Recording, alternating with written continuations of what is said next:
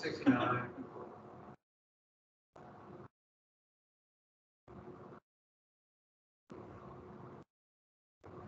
So I am now fully vaccinated, and my wife will be fully vaccinated on Saturday. So we want to, if it's nice, go somewhere. It's been long since we actually been in a restaurant, so we won't go in. We'll probably go sit outside, but it just kind of like everything. These outside activities in summer might be okay. At the same time, we have for India, so we got all kinds of stuff going on. So we did the romantics, right? We finished the romantics, our romantic authors, and by the way, the parade will be all here. All will be parked in there, parade, and the people. And the plan is for people to drive by for walks and things like that. That's the plan. That's what I'm pushing for. Who thinks that's a good idea?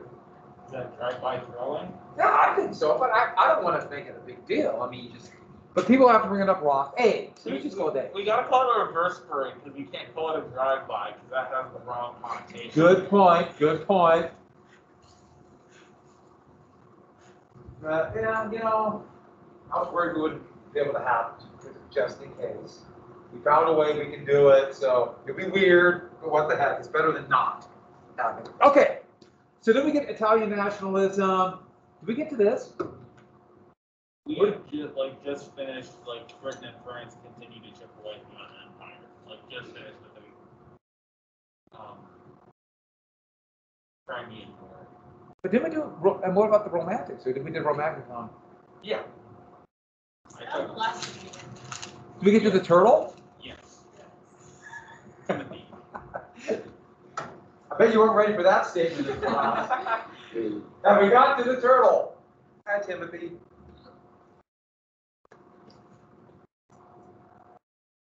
Did we get to this? So unification will come out. Okay, so I thought we did. So let's get the unification.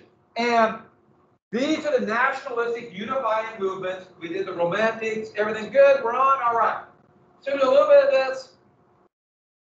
And so here's Prussia and Italy. And the implication is that they're going too fast for unification. So this is an anti-unification cartoon.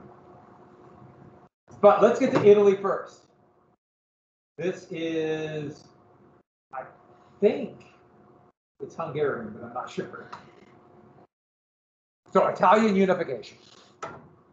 And Italy had young Italy. They were very much influenced by what happened in beautiful, and I do mean beautiful, Paris in 1830.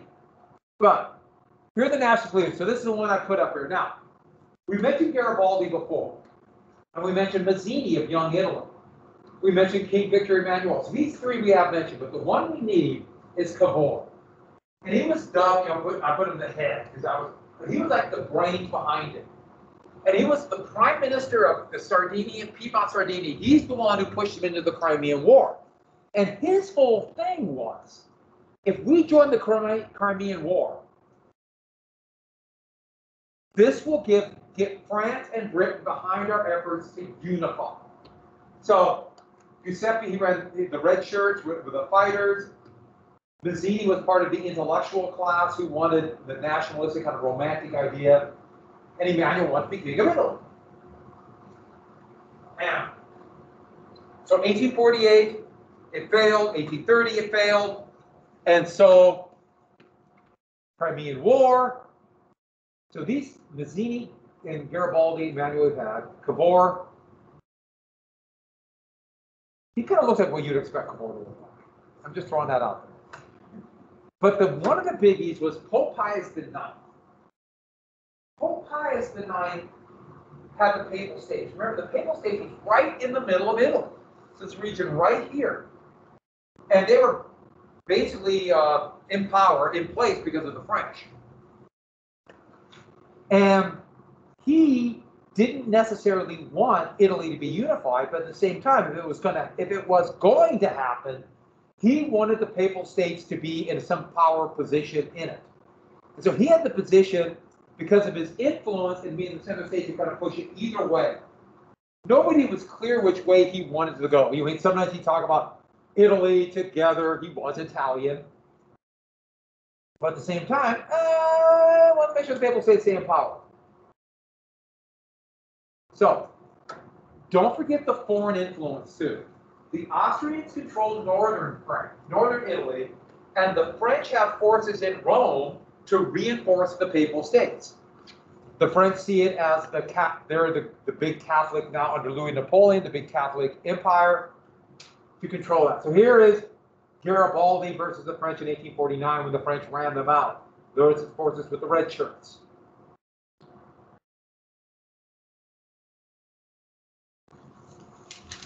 So with that, the magnet for all the different groups organizing and wanting to unify behind Italy was Sardinia people. And we mentioned this once before, the risorgimento. With Italian, you got to add a risorgimento. And then people from Italy who speak Italian will laugh at you. But this resurgence of Italy. And so, here's eventually what it would be. Here are the papal states, Rome. There's also the Kingdom of Two Sicilies. And then this hodgepodge of states that were under the domination of the Austrians. So Italy really is a hodgepodge. And if you go there today, I mean, it is definitely different. It's just different. It's culturally different, little differences all throughout it. Naples is crazy in many ways. I guess it gets more further south, it gets even more crazy.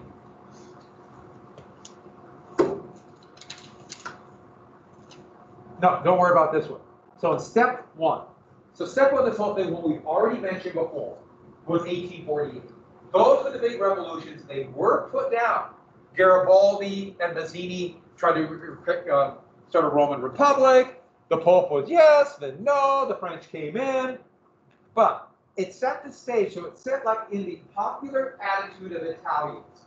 We can be unified. Then, this is then the situation, a little better map. Tuscany's great. Kingdom of Two Sicilies. I guess Umbria is really neat. I have another nephew who lives right about here. So I have an Italian nephew and a German nephew. I'm very cosmopolitan. And a nephew from Ohio. Yeah, I know. Pretty amazing, huh? You got all the edges of the spectrum there. And a niece in Ohio, too. Next. So that's why Piedmont Sardinia is interesting idea. To convince the British and the French were allies. To give them credibility. Yeah, they kind of won and Sebastopol fell. But the point is, they're just trying to say, we're on the world stage. I mean, there's absolutely no reason for Piedmont and Sardinia to send 10,000 troops, and half of them died of cholera. Those poor men. And then, in 1858, in Plombières, which is in southern France, it's right about here. Actually, then it was part of Italy. Cavour and Napoleon met in 1858. And basically, Cavour was able to convince Napoleon to back, there's Napoleon, by the way, you tell Napoleon, right? Look at the mustache here, right? Right? Back my play against the Austrians. Back him against the Austrians. And I'll give you land. I'll give you hunks of Italy, of the Savoy. I was just hearing him. I just read a little bit in the travel story about Savoy right here. I guess it's just beautiful up in the mountains. Just like shocking how pretty it is. And don't get me wrong, it's beautiful here, but the high mountains with rain is something else. And so with France on his side, and basically he gave France land. So land, which is now in eastern France, still part of France. Austria and Sardinia went to war. Austria and Sardinia went to war. And France backed Sardinia. Now, Cavour knew that the Austrians were stretched thin, had to keep troops all over their vast empire. They just had a revolution, and it's only a few years before Hungary is going to once again talk about breaking away. So with French help, they were able to defeat the Austrians. Took a big hunk of land, but look at this land they gave up to France. They gave up a lot of land to France. Cavour is playing realpolitik, power politics. Just basically saying, I'll give you this, you give me that, we're playing this game. He knows, I'll give up some land. There might be talk of getting it back. When Italy declared war on France in 1940 for World War I, part of the thing is they wanted that land back. Then France would get it back, and it's still part of France. So Sardinia won. If there's a war with two names in it, you always name the loser first, right? So then Garibaldi. Now I couldn't unite with this. What he did is Garibaldi attacked Sicily and advanced through the kingdom of the two Sicilies towards Rome, knocking out the kingdom of two Sicilies. Garibaldi began this popular uprising. Him in his red shirts. And Garibaldi is this flamboyant revolutionary with fiery red hair. If you go to northern Italy, this part is filled with redheads. I've never been to an area where I've seen more redheads in my life. And I've been, England and Ireland, not even near as many redheads. Maybe Butte. But other than that, old Butte. Knocked out them and unified with Cavour. So basically, I have Cavour, this scheming politician. Scheming is not the right word, but plotting, planning, slowly organizing, and then this flamboyant revolutionary sweeps it in northern or southern Italy, and they unify. So they knock out the kingdom of two Sicilies. Cavour has this, so only this little hunk here is left. And then, while that's going on, Austria and Prussia would fight a war. Now this one is over this region right here, Saxony. And during the war, Sardinia sees their opportunity, and they take Venetia, which is the province around Venice. They're going to take that last little bit of it. And when that happens, you have Garibaldi getting the kingdom of two Sicilies, Sardinia scooping up this land and getting this last little piece. So you'll notice by 1880 or 1866, Sardinia is now basically Italy. We'll come to the Declaration of Italy in just a second, but you notice what's left? A rump papal states. And it's only there because of the French. So they take advantage of it. So, Austro-Prussian War, who won? Yeah, Prussia won.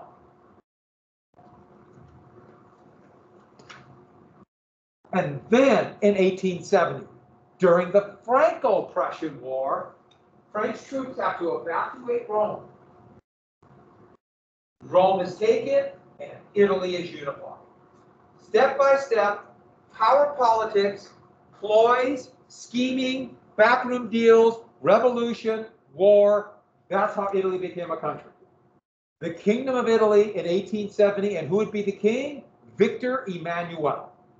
So the king of the king of Sardinia, Piedmont, would become the king of Italy.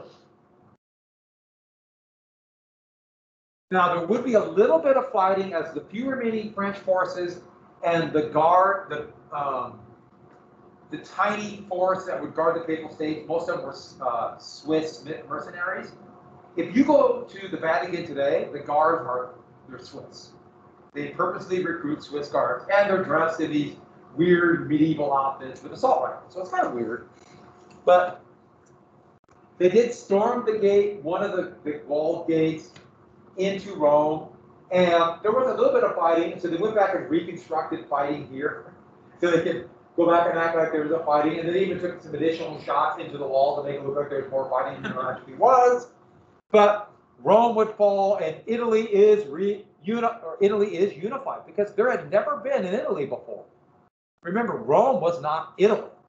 That was the Roman Empire.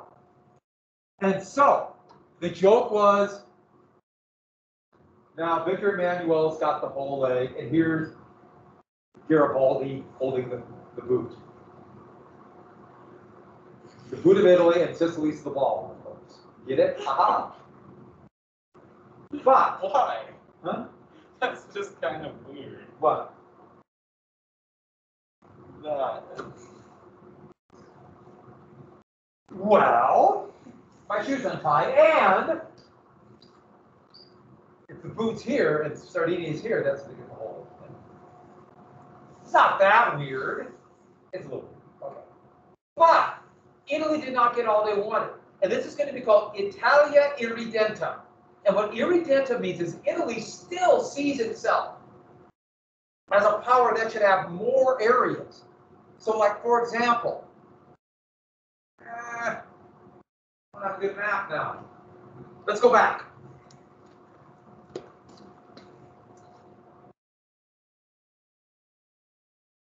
Italy wants this place called the Tyrol is still Austrian. Italy wants the city of Trieste right here, and Italy thinks all this coast, called the Dalmatian coast, was Italian. Very few Italians actually lived there, but Italy said this is part of Italy. And they also said they should get islands in the Aegean, maybe Corsica, which was French, but also parts of the Mediterranean. So Italy had grand goals, but the biggie here and down this coast. That's what they said. That's part of Italy. They would be promised that when they entered World War I. They didn't get it, and that would help lead to Mussolini. So that's Italy, Italia Irredenta. And here are all the leaders of the Italian revolutionary movement and the ones we need to know. Here's Cavour.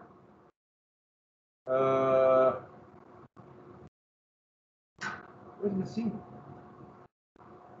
Here's Garibaldi. Here's Victor Emmanuel. Oh, there's Mazzini right there.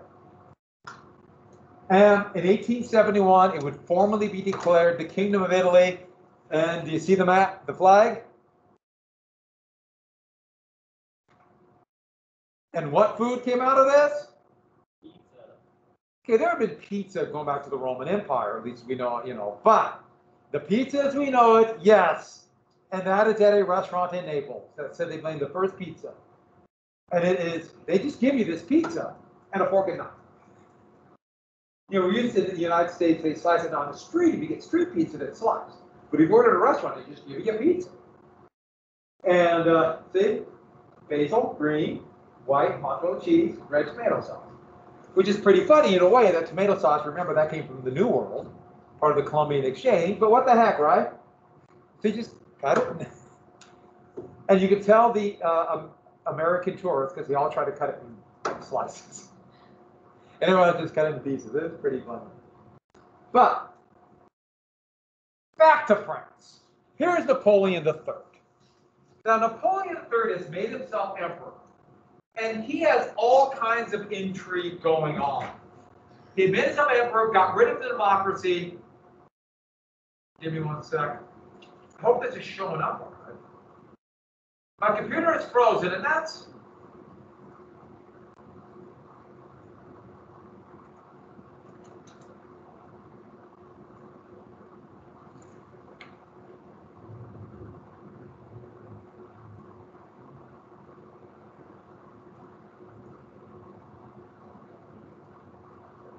So, just 1 second. Just to review, in 1851 there was a plebiscite. Sorry, just review. Now that shoe keeps on coming on high. A plebiscite is a yes/no vote. So yes, no, and the vote was whether or not Napoleon will become emperor. And he basically ran an authoritarian state from 1851 to 1859. The Falala laws were these laws passed that basically gave him full power. There's censorship of the press. There was an assembly, but very few people could vote. There was nothing more than a rubber stamp for Napoleon. Need drink of water. Sorry about the cough. A little bit hay fever, which is a good thing, though, right? Things are hatching.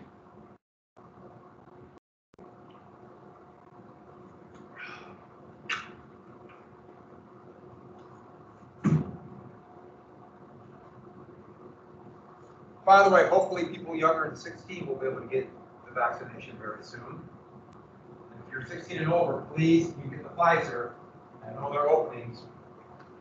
We can be back to relative normal. Of course, my wife did take the Pfizer. She got sick for exactly 24 hours. Sick. Sounds suspicious. And then immediately fine.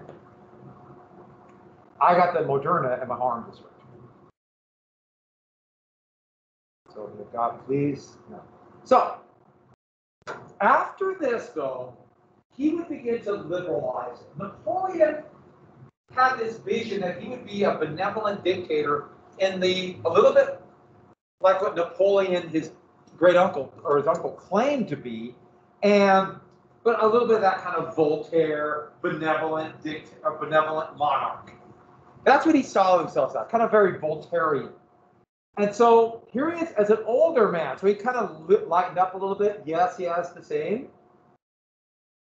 So they began massive reforms on what we call in the 20th century infrastructure. Back then, a better word would have been public works. Public as in the government began to rebuild cities, bridges. They totally redid Paris. In fact, we'll come back to Paris after this in the Epoque de Belle period. But Georges von Haussmann, who was French, but he was in this region right here. There was a lot of ethnic Germans in the Alsatian region of France. And he totally remade the streets of Paris, tearing down old buildings, sometimes rooting people out of their homes that they had for years. But they basically based France on a series of city squares with streets radiating from it. And so you have main streets and then these very confusing little streets radiating off the main streets. I'm kind of used to a grid system where you just have north, south, east, west streets. So it's a little bit confusing. But they also really push the idea of free trade and get rid of tariff barriers. With the idea being is we can open up trade with Britain, open up trade with Austria. That will get them to open up their trade. But that actually did not really happen. But one thing he did create was the Credit Mobilier. The Credit Mobilier was a national bank that would loan money to businesses called the Credit Mobilier. And the whole idea was to encourage business growth. What Napoleon is thinking, France is behind Britain and the United States, but Britain's one they care the most about in the Industrial Revolution. So we're going to pump French public money, government money, taxpayer money through these banks into French business to create steel mills, to create manufacturing. It was partially successful. Yeah. So U.S. wasn't really, I guess the U.S. didn't really have anything, I guess, staked in European politics until World War I. The only thing we had at stake was the fact we traded a lot with them. Okay. And so politics shouldn't matter about the tariff. But the United States, for the most part, except for the War of 1812, stayed out. And I don't know why my font's so small, but they did finally allow for universal male suffrage and a little bit more legislative reform. So they're starting to form more of a constitutional monarchy. So he is mellowing as he gets older, but the idea being that the revolutionary movement had been curtailed. Had it been curtailed? Of course not. This is France.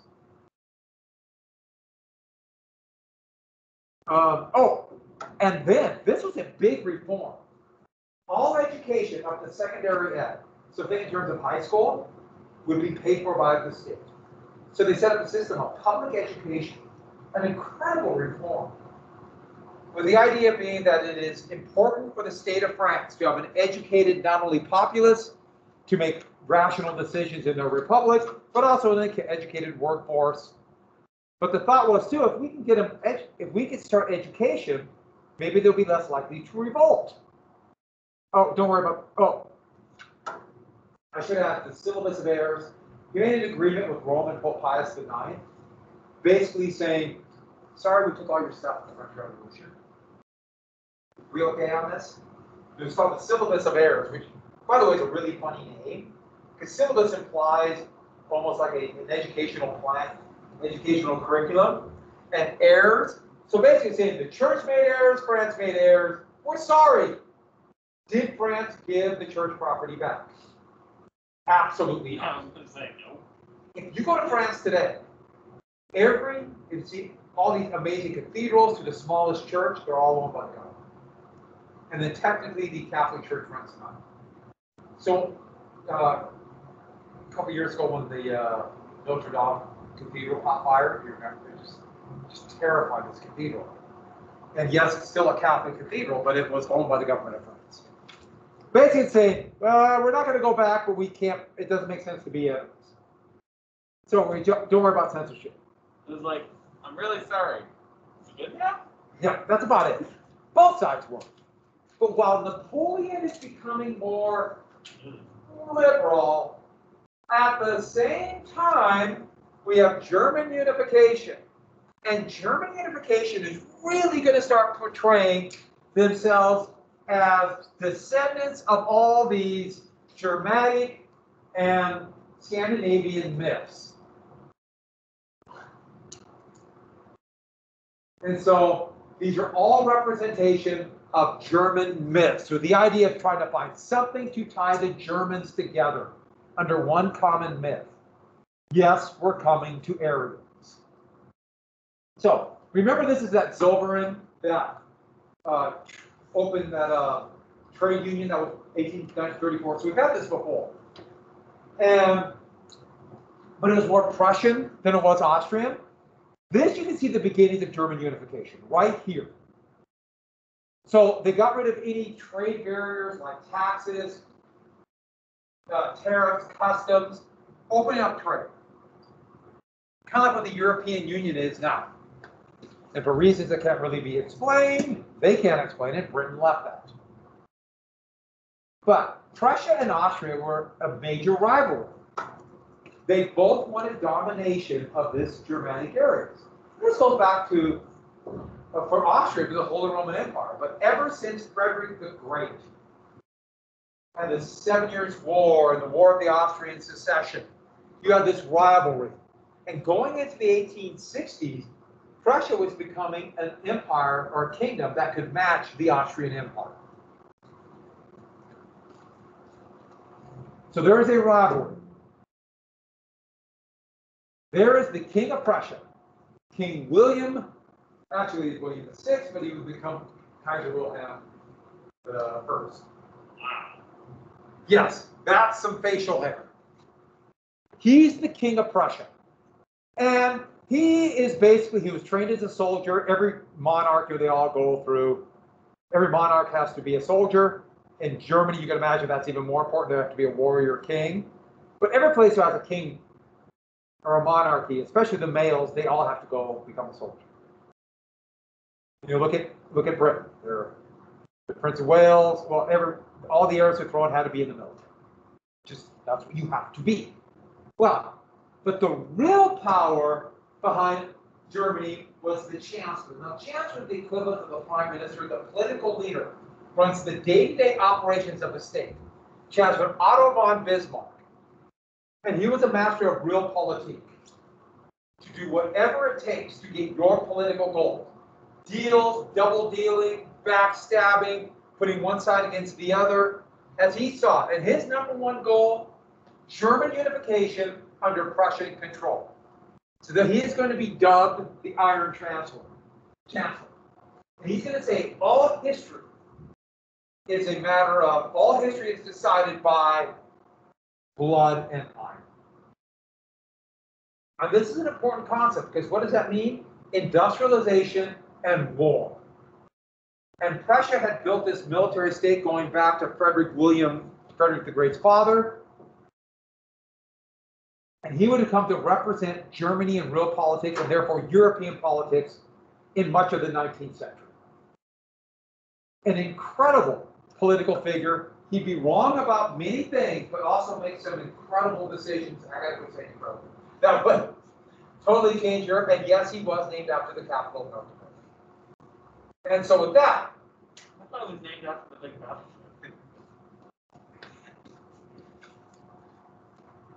I was wondering, I said that, and I was wondering if someone's like going, really? No, the other way around. Okay, so lots of Germans, lots of German immigrants moved into North Dakota. Lots of them. So here's a couple of quotes by, you have to write this down, but a couple of the more famous quotes. When he talked about how political decisions done instead of parliament, have you ever seen this? Do you really want to know what happened? Do you really want to know how the sausages are made? And the answer is, not really. And if you ever made sausage, you know. Here's a band. Where did you go? How did this move here? What was I doing? Oh, I know why.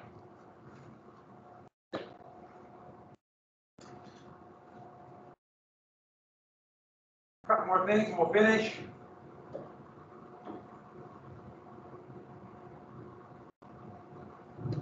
That's one of my favorite quotes. If someone in power denies it, you know it's true. There's the blood and iron quote. There's got more quotes. After Germany became an empire, he's like, what do I got to do now? Well, he finds stuff. This is a bad omen. If one generation is wrapped up, the next one will fight. And this, you can see a number of different times. Germany got beat up, Prussia got beat up in the 1840s, they would come back in the 1860s. You see a similar thing in World War I in the 1920s. Germany got a beating, so they'll come back. And they got another beating. But it was a close run deal. And of course, he predicted World War I in 1880. Some damn full thing in the bottom. So, Bismarck's policy. And it would be called the gap theory. And what that basically means is this. He will exploit the gap between those who want a parliamentary republic and those who want a monarchy. He will exploit that difference and play off on them.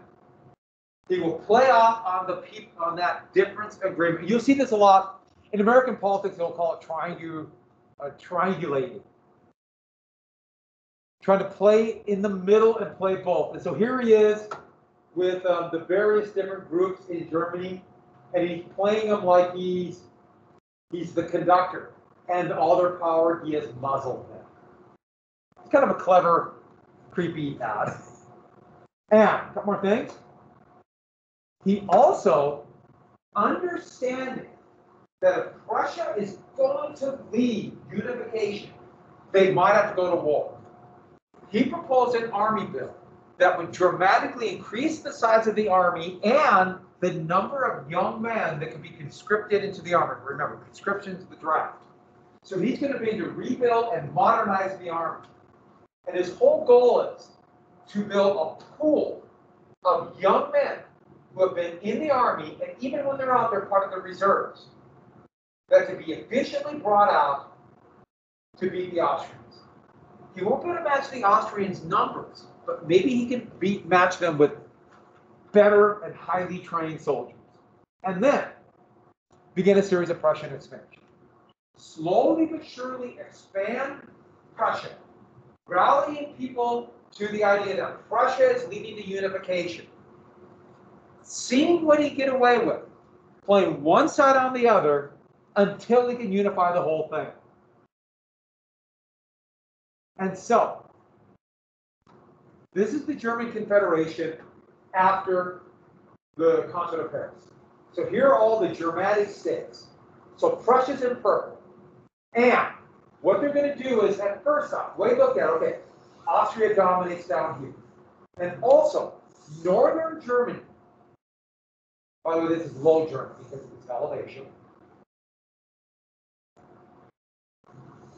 Northern Germany, mostly Protestant, southern, mostly Catholic, and even though that wasn't as big in terms of like a religious war, but it was a big cultural divide. So Prussia was closer to here.